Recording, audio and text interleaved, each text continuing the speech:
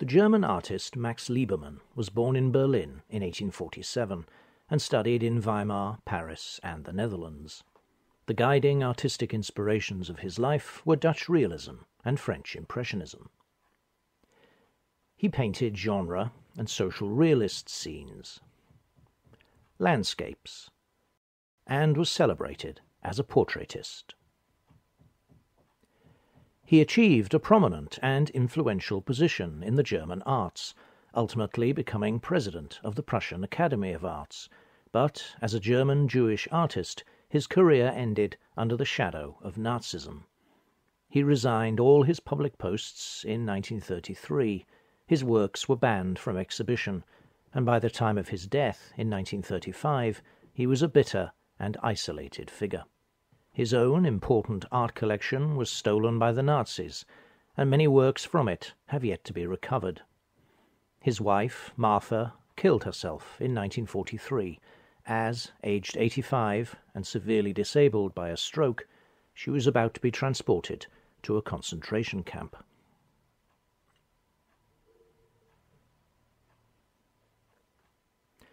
But in 1878, Liebermann was a young artist living in Paris and studying the latest developments in French art.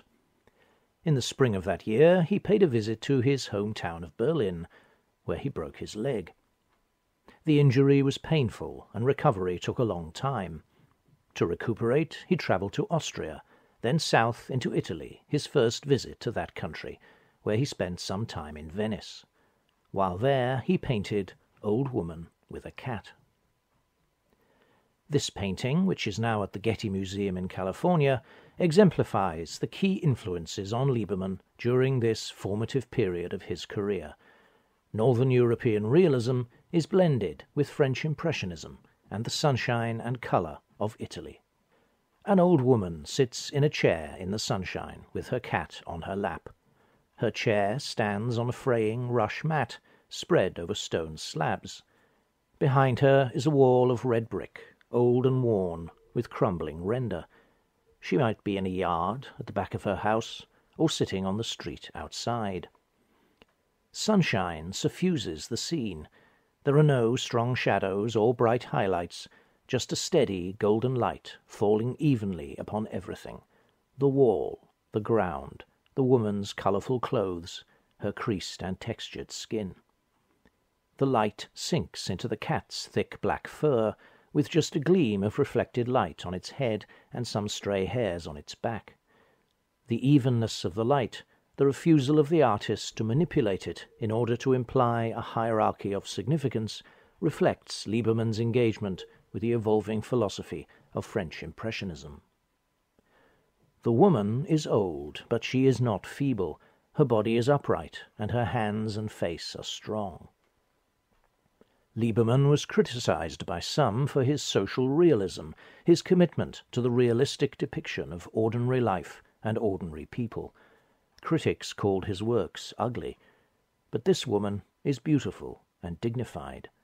The solid integrity of her presence reflects Liebermann's Dutch influences, although her bright clothing, a rich harmony of creamy white and blue, red-brown and pink, highlighted with gleams of gold, is, like the sunlight, northern Italian in inspiration.